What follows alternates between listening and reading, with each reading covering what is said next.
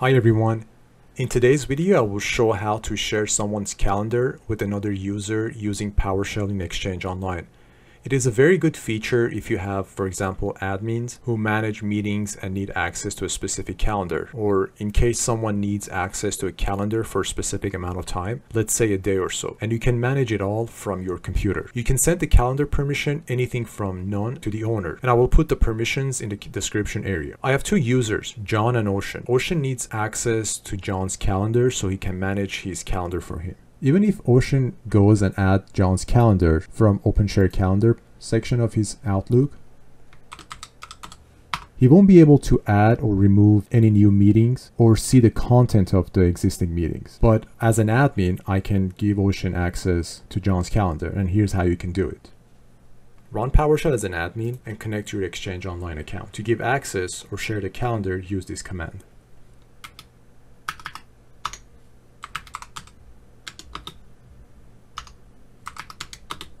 Identity will be John because I'm sharing John's calendar with Ocean.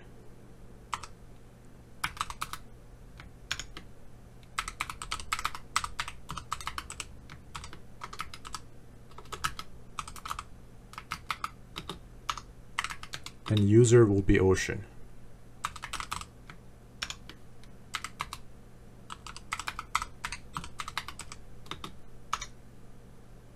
AccessRights is where you can decide what type of access should Ocean have.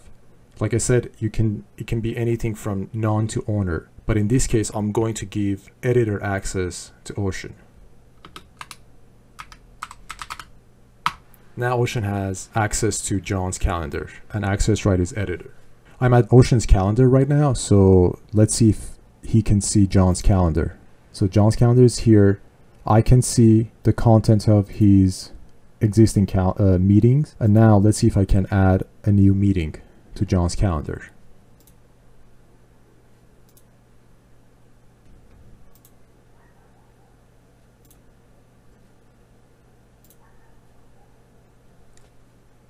So I created a new meeting for John on John's calendar. Right now I'm at John's computer, and if I check his calendar, I can see there's a new meeting created by Ocean. If I want to remove Ocean from John's calendar, go to the PowerShell and type this command.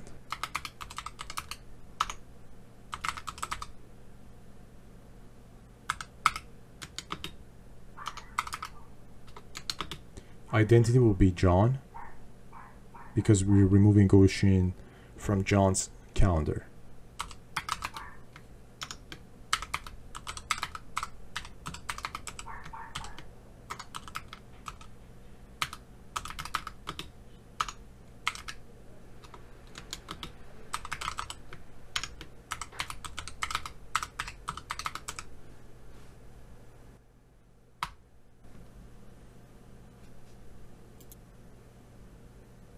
And if I want to check to see if Ocean has been removed from John's calendar, I can use this command.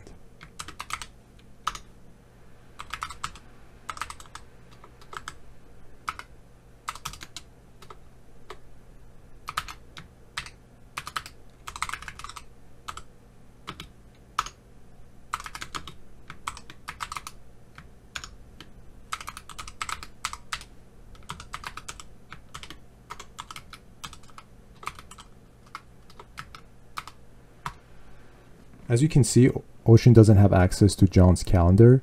And if I go to his Outlook, he shouldn't be able to see John's calendar content.